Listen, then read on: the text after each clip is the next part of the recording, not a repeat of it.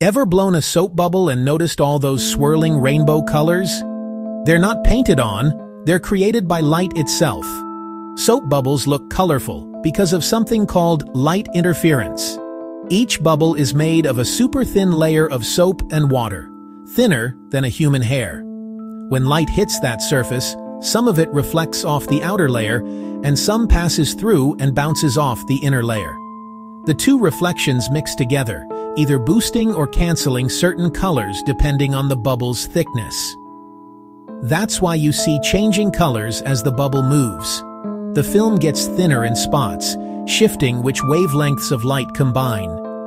Eventually, when the bubble gets too thin, the interference pattern disappears, and that's when it usually pops.